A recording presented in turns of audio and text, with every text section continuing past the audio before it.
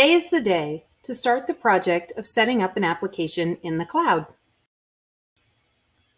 The process begins by learning to understand the networking and security services that are required before creating the configuration for the application to reside within a cloud environment.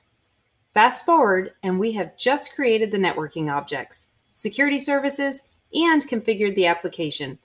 It is up. It's online. Connections are happening. So now I review my next task. It is to create the same application deployment in another cloud.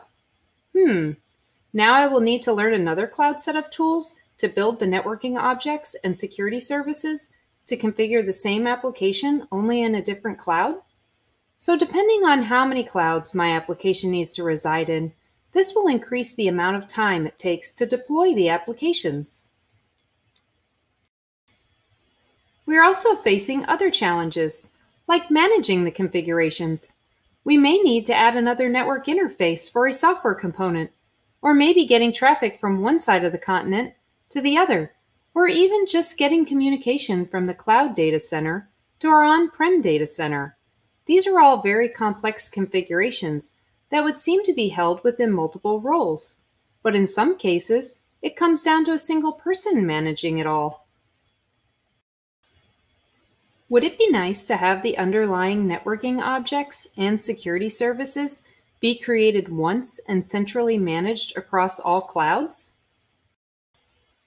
I am Melissa Wentz, a solutions engineer with F5, and today we will learn why using F5 Distributed Cloud Services as an application delivery network can create a networking and application experience that logically shifts workloads across clouds and over to their data centers with one base networking and application configuration that automatically knows how to communicate with each cloud provider.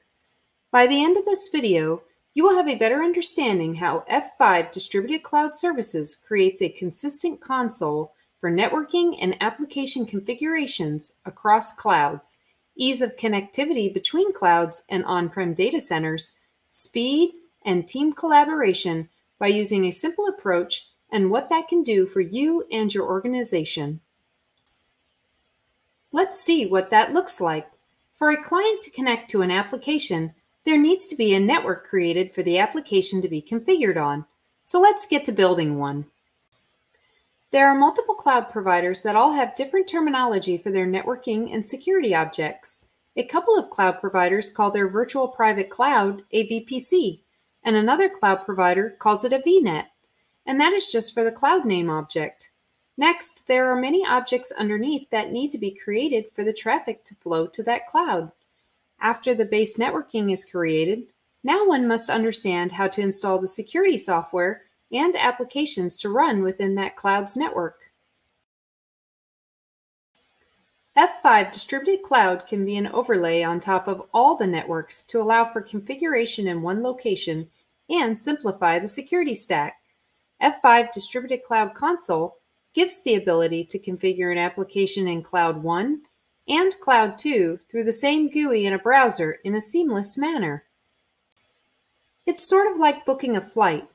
There are multiple airline carriers that will take us from point A to point B, and they each have their own websites with multiple itineraries listed. Each airline carrier will have different objects created behind the scenes, but a travel agency site overlays on top of the airline's websites. You can navigate to a travel agency website in the browser and view all the different airline itineraries and book a flight with any airline without having to go to each airline's website. F5's global network backbone privately provides the paths to connect to different clouds, while also having the ability to connect to an on-prem data center for any data to travel. It's like the airways that planes fly in. The airway is made up of multiple flight paths that have been created for a plane to fly from one airport to another airport. Smaller airports may use a small amount of plane carriers, while other larger airports can have multiple plane carriers, like multiple cloud providers. There are also on-prem landing strips created for certain flight traffic that is needed to get to a specific location, or we could say an on-prem data center for the data to land. By using F5's private global network backbone, we can deliver reliable and secure connectivity across single clouds, multi-clouds, and on-prem data centers, while providing increased speed to get the users to their applications quicker. With the help of the global network backbone, it has multiple connection points for users to connect to, called points of presence, or POP for short. POPs are like the airports located in various places around the globe. They create a point for a user to connect to an application. So the closer a user is to a POP, the quicker the connection is created. Just like the closer you are to the airport, the quicker your commute is to get there. DevSecOps requires some form of understanding between the development team, the security team, and the operations team.